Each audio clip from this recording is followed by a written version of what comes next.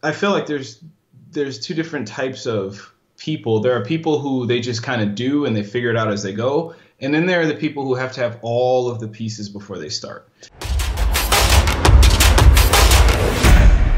Can you give some tips and kind of understanding to people listening how you build an audience and what it takes?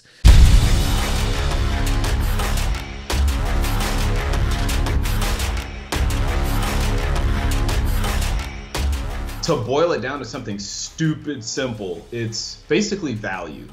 The more value you offer, the more potential you have to grow an audience. But there's different types of value. There is the educational value, right? And then there's the entertainment value, there's the relational value, there's the what you represent value, there's inspiration. And I think when you talk about creators online, whether it be podcasting or whether it be YouTube, there are certain thresholds of talent. And depending on where you are on that value scale will kind of ultimately dictate where you fall in those thresholds. And just for, all intents and purposes, we'll just say there are 3 thresholds right now, right? Mm-hmm.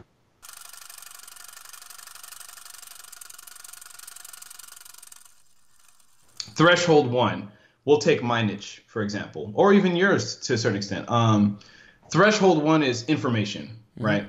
If you've got the information, awesome. You passed the first threshold. That may award you 3,000 subscribers on YouTube or 3 or 4. The podcasting world's a little different, but that's the first threshold. But in order to get to the next threshold, you got to have more than just information, because people in this day and age can get that information anywhere, really. Right. So many people doing the same thing.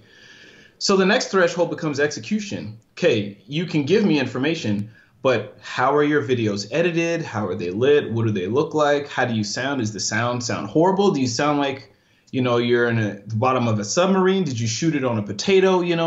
So that's like another threshold of value, right? So now you're like, okay, I got the information, but I also got the execution. Mm-hmm. Like, these look right, they sound professional. Okay, boom, you cross another threshold of value. So maybe that gets you to the 10,000 mark or something. And then there's yet another threshold of personality and relatability. Are you somebody that people could see themselves getting a beer with?